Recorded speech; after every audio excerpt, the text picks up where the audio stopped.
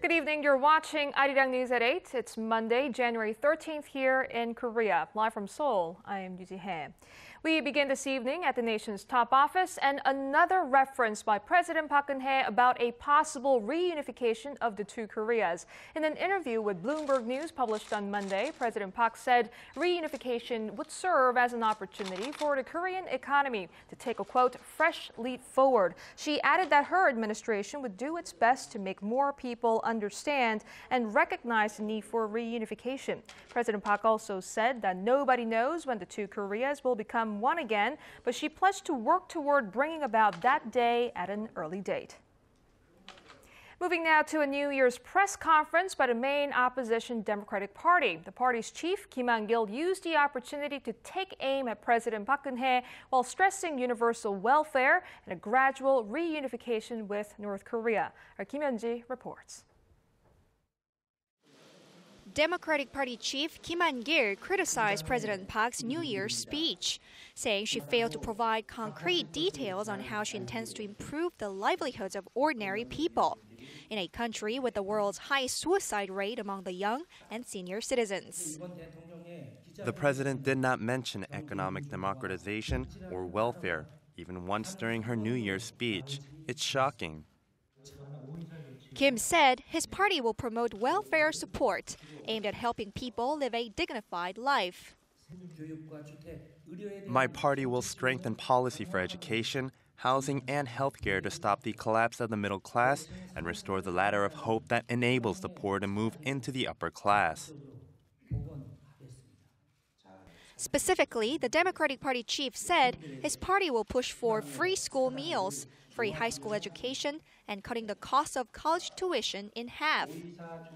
He added that he and his party will work toward putting a cap on rental prices, including jeonse, which requires that a large lump sum deposit be paid up front and is returned in full at the end of the rental period. Kim also called for a strengthening of public health care policy and an expansion of public medical facilities for patients with severe diseases and dementia. He stressed that the party will oppose any attempt by the government to privatize health care or railway services. He also said he welcomed President Park's concept of reunification as a jackpot for the two Koreas, but stressed that the government must be sure to take practical steps to improve inter-Korean relations and prepare for a gradual and peaceful reunification with North Korea. Targeting the local elections in June, the Democratic Party leader vowed to overcome the factionalism within his party and respond quickly to the public's demands. To break a long-standing deadlock in Parliament, he pledged to push for an independent investigation into the alleged illegal electioneering by state institutions in 2012. Kim Hyun-ji, ARIRANG News. Another mass walkout could be on the horizon not long after a railway strike that hit the nation last month. A powerful doctors' association has warned that it is ready to go on strike in March to protest a government plan to deregulate the medical industry. Our Park Ji-won tells us more.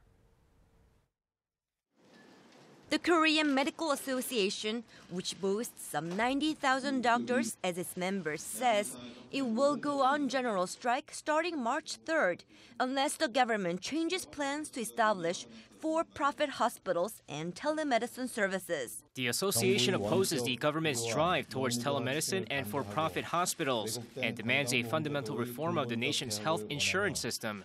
However, the Doctors Association is open to dialogue. Depending on the negotiations with the government, the strike could be delayed, according to an emergency planning committee.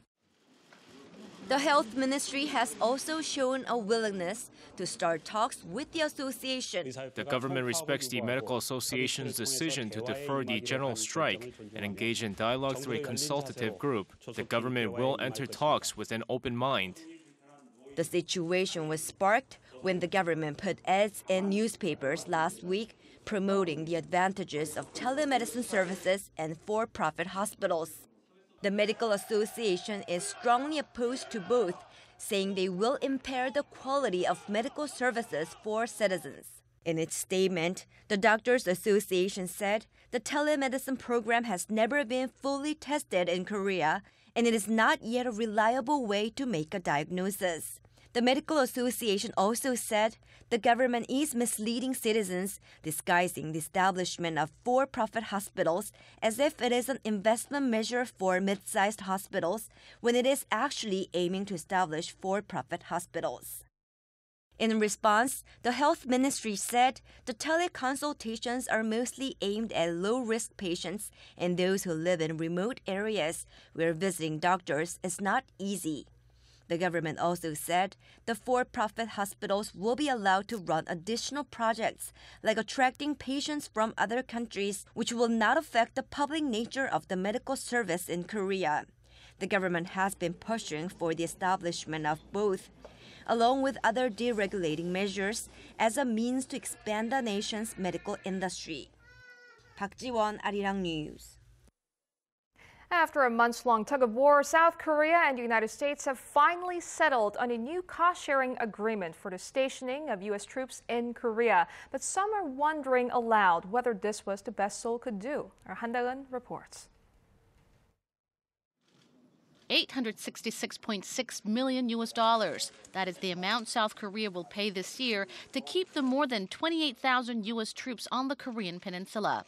Seoul's foreign ministry says this was a successful deal as Washington has settled on an amount that's $75 million less than what it initially wanted, despite automatic spending cuts known as the sequester that have slashed the military's budget.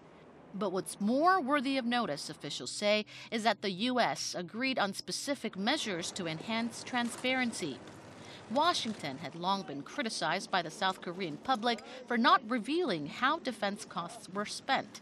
A new monitoring system will be set up that'll effectively track shared military expenditures, and the two sides will be required to submit annual spending reports to the Korea-U.S. Integrated Defense Dialogue, better known as KIDD. The U.S. will also report defense cost outlays on the peninsula to the Korean parliament. We have made an effort to produce a reasonable outcome that's acceptable to the parliament and the people, taking into account the stationing conditions for the U.S. troops, as well as our government's financial capacity. But some are critical of the deal, saying it has left several long-standing issues unresolved. They point out that Washington is not keeping its promise to shoulder the cost of relocating the main U.S. military base from Seoul to Pyeongtaek in 2016. Instead, they seem to be amassing a large amount of money and asking for more, but it's not clear how much has gone to the Pyeongtaek relocation. The deal will be taken to the parliament in early February for ratification. But amid such divided opinions, it looks like it won't necessarily be smooth sailing. Han Daeun, ARIRANG News.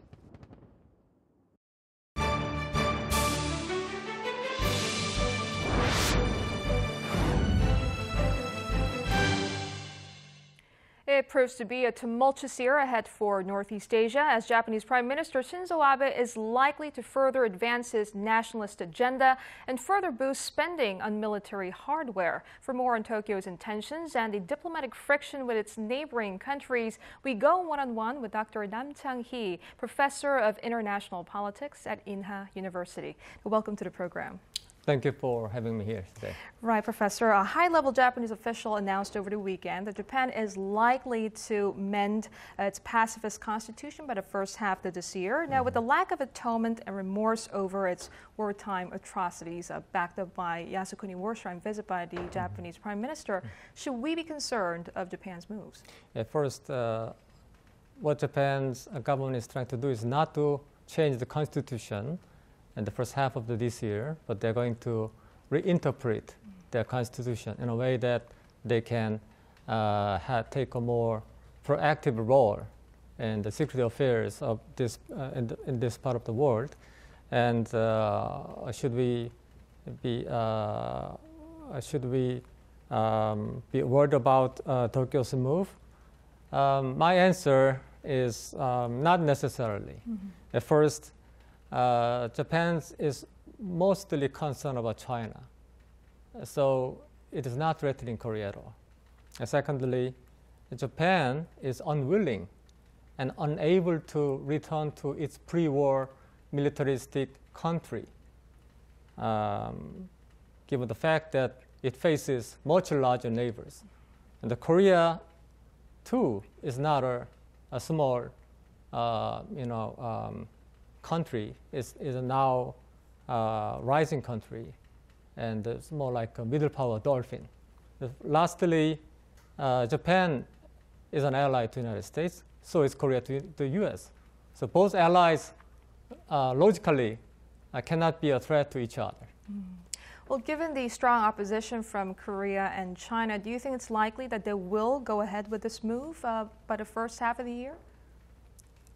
As I told you, the Japanese government is not planning to change the constitution, but is revise.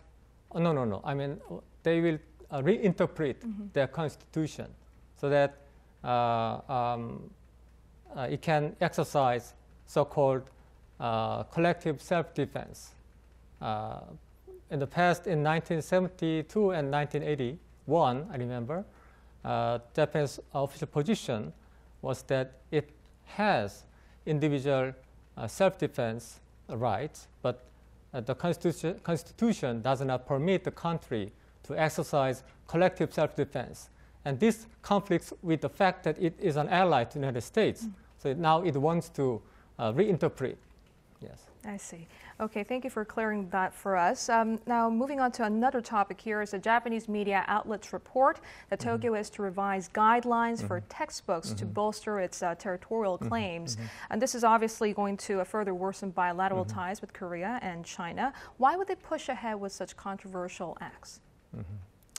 To be more clear, I heard that Japan's Ministry of Education and Science is going to extend their claim over Dokdo to high school textbooks,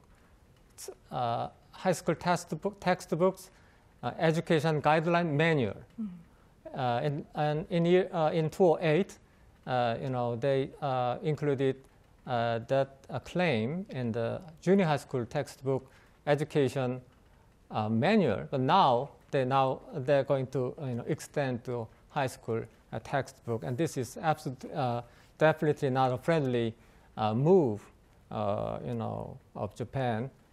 I read that it is an indication of greed of Japan, and the fact that the Japanese government is still insensitive to Koreans' feeling about Dokdo.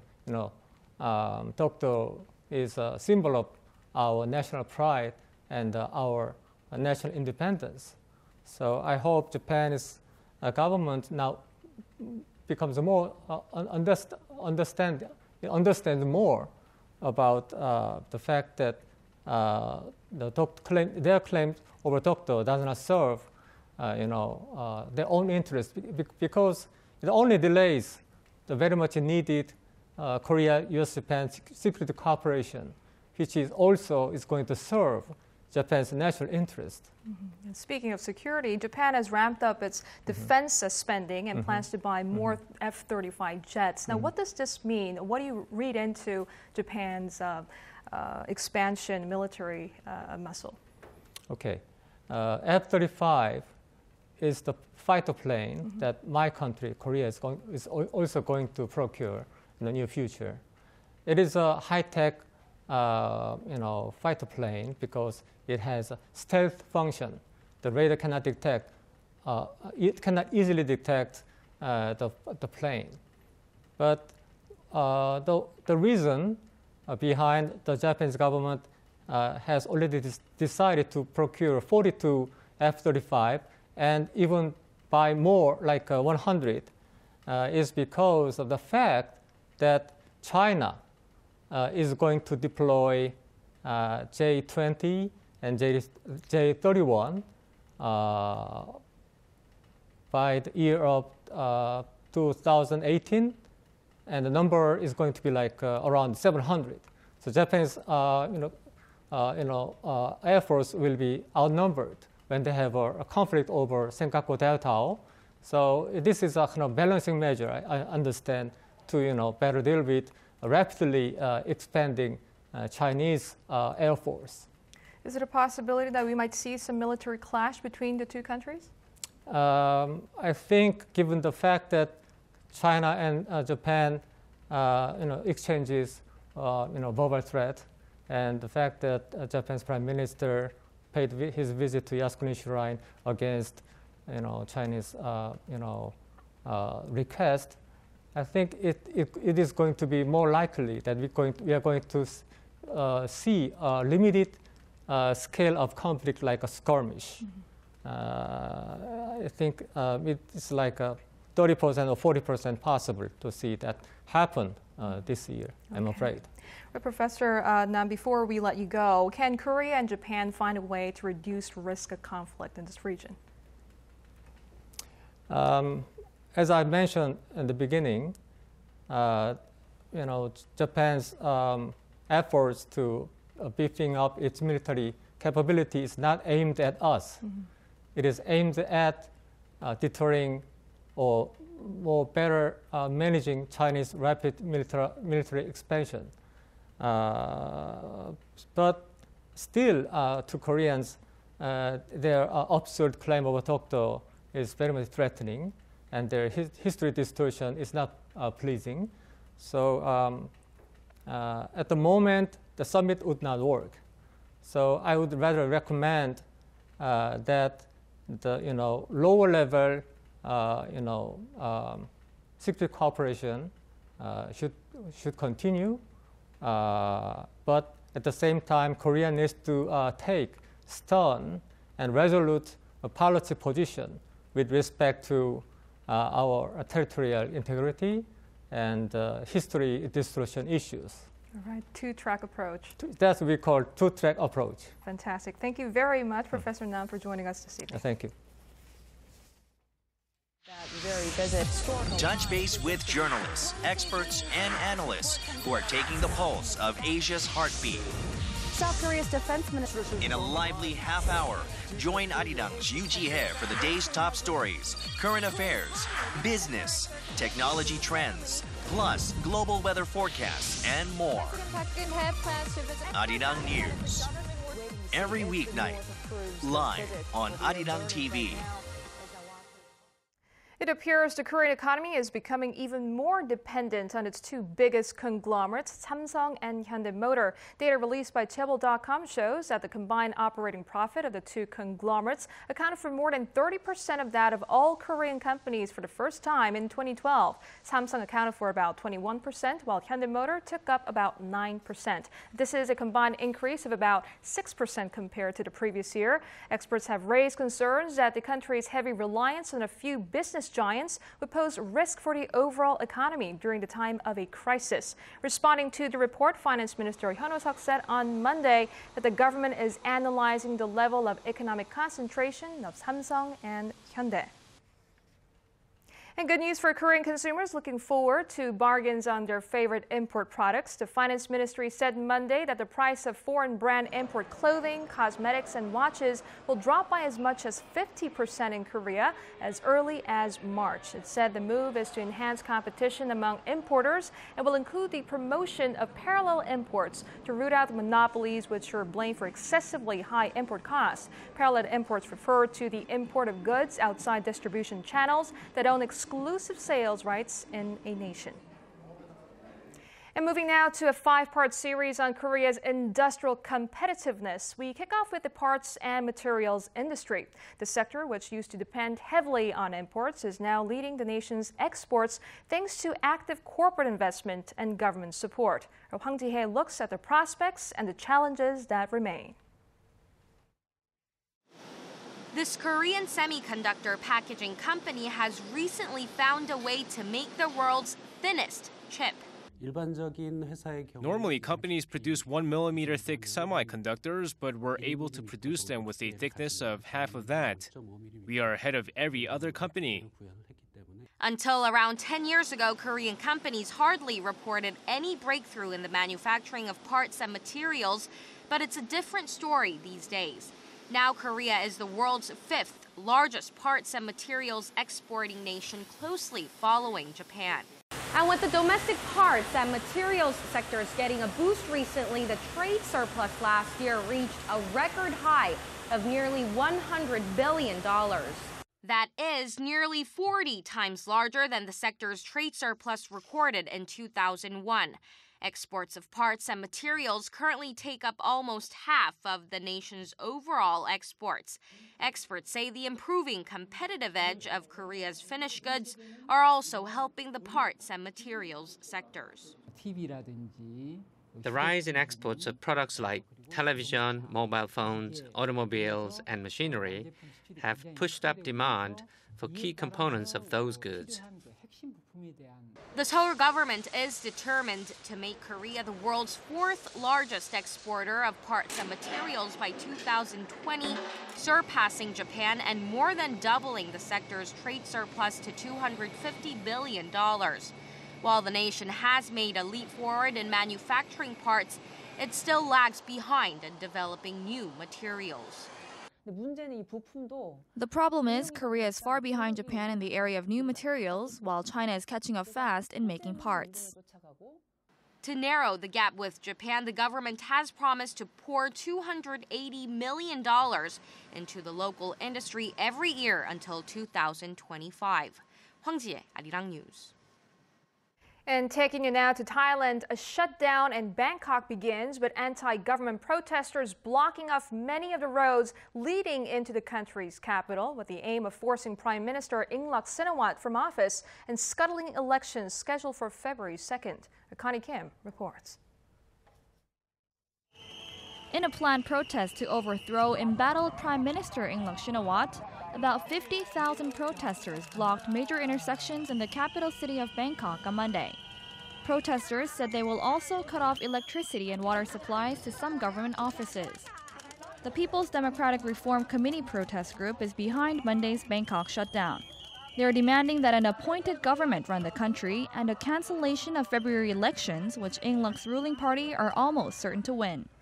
They say the current leader is only a proxy for her brother, exiled former Prime Minister Thaksin Shinawatra, who was ousted by the military in 2006. 140 schools were closed on the first day of the demonstrations Monday, along with dozens of hospitals, hotels, and fire stations. The government has beefed up security, stationing about 20,000 police and military personnel in and around the capital.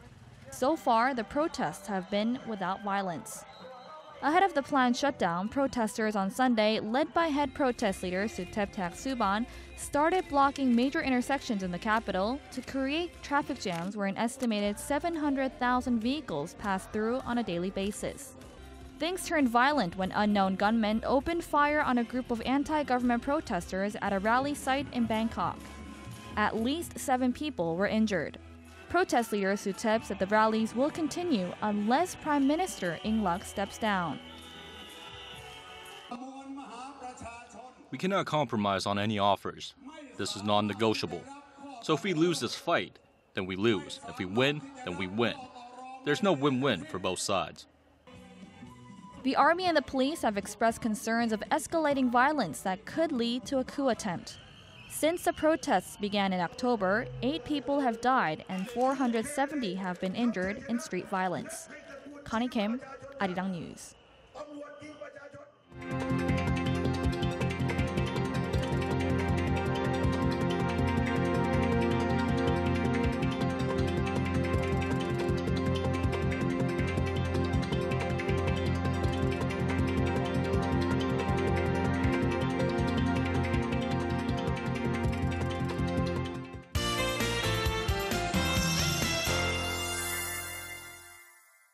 Well, let's go over to our Kim Bo-kyung at the Weather Center for the latest forecast. Now, Bo-kyung, we got off to a very cold start to the week here in Seoul. Is this going to continue throughout the week? Well, Tia, it looks like this icy cold weather will persist through Wednesday. Now, currently, cold wave advisories have been issued throughout the country, and it's not only cold, but also very dry. The humidity level in Seoul and the East Coast regions is at 20%.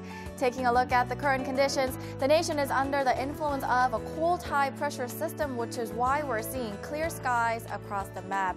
Now, in this cold, dry weather, it is important that you drink sufficient amounts of water and keep yourselves hydrated. But the good news is that fine dust has disappeared thanks to the bitter cold atmosphere. Other than that, Gangwon-do and Gyeongsang-Pukto provinces are under a cold wave alert, and a cold wave warning has been issued in most parts of the central regions. Looking ahead at tomorrow's readings, Seoul starts off the day at -9 degrees with a high of 1. Meanwhile, Daegu and Gwangju peak at 3. Moving on to other regions, Jeju reaches 5 degrees, all the while Dokdo and Mount Kumgang top out at 1 and -8 degrees respectively. Well, that's all for now. Stay warm in the cold, and back to you, Ji-hae. Thanks, Po-kyung. And that's a broadcast on this Monday evening. I'm Yoo Ji-hae in Seoul. Thanks for watching.